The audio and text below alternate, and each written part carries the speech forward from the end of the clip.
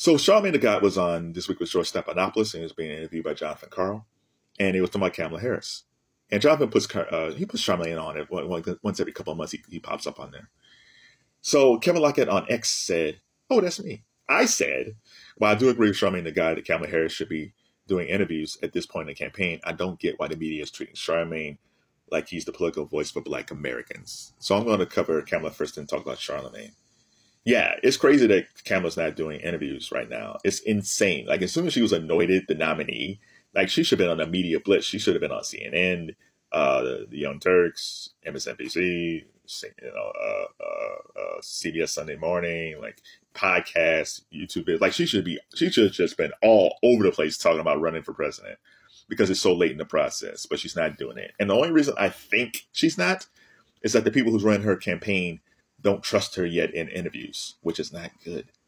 Because if you trusted your candidate, you say, we're going to schedule you for this and this and this and this and this. This when you talk to George Stephanopoulos, and then we'll even get you on Drew Barrymore. She'll just be on a media blitz. And I don't think they trust her with answering questions, because I don't think they trust her enough that she might not say. Trump can say crazy things and it doesn't matter. Kamala at this point can't say anything because the race is so close, allegedly by the polls, that they don't want to put her out there and she says something that's going to make her slip in the polls. Now, so most likely, I think eventually she probably will do a bunch of media, but I think they're prepping her and prepping her and prepping her to make sure that she answers every question like a robot, which is not good, because a lot of times you want your candidate to be regular, like plain spoken, like you can just speak to them and just give like relevant answers. It's not like stacked answers.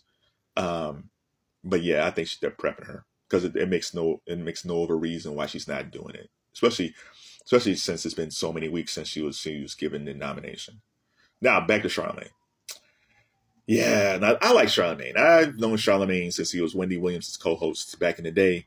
I remember when Wendy's husband allegedly got Charlamagne fired, and then he started the Breakfast Club, and then he's found greater success with that. So Charlamagne has been super successful. He got the Breakfast Club. He's written books. He got the podcast network that he has. So I totally get it with Charlamagne. I just don't like how the media acts like he's the arbiter for Black voters. Yeah, some guys are, well, he has a show. He has a huge platform. It's like, yeah, but so does Ryan Seacrest and Elvis Duran. But they're not putting those guys on talking about politics. Now, again, Seacrest is not talking about politics. Seacrest is like, I am not messing up this Wheel of Fortune money for y'all. I want that money. And Elvis Duran, I'm not sure how much politics they talk about Elvis Duran, probably a little bit, but it's more. But Elvis Duran is kind of like Charlamagne. Like, if you look at the Breakfast Club, they interview mostly hip hop and R&B artists and actors, and they slip in politics off and on. But it's not like the Breakfast Club is the Black version of The Daily Show. It's not that. It's not, now if Charlamagne and Envy would talk about politics every day in the morning and the audience just feeds off of that, that's totally different. I would totally understand why Charlamagne would be on TV, on CNN and ABC and all these other different networks. I would totally understand it. But it's not that show. And Charlamagne has Donkey of the Day. That show's not that serious.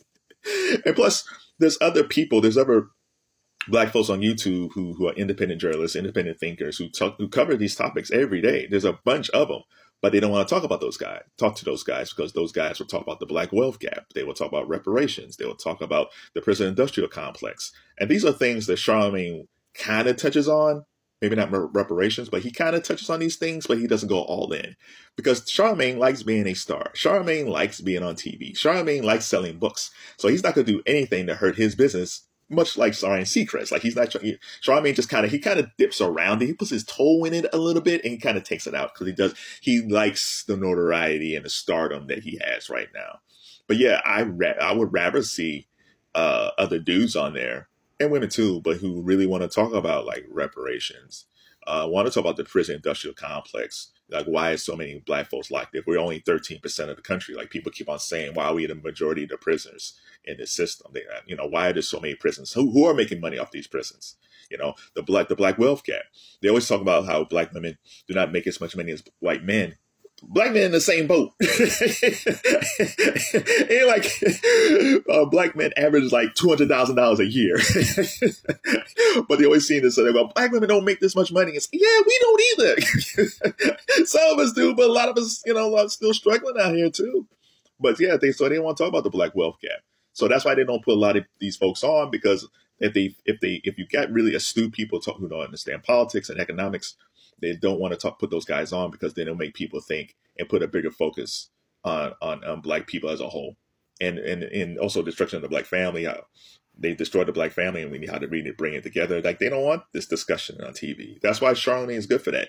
I think D.L. Hughley was in this spot a couple of years ago. They were putting on D.L. on a lot of these things, but D.L. has a hair trigger, so he is Charlamagne-like, where he'll kind of dance around subjects, but if he gets really irked, he'll bring something up where the producer or the news director say, "Oh no, what did he say? Get him off, cut the mic." So you can't really trust DL on CNN at times, or ABC or CBS, because you don't quite know when he'll just go off the rails. So that's why they kind of put Charlamagne on all the time. But what do you think?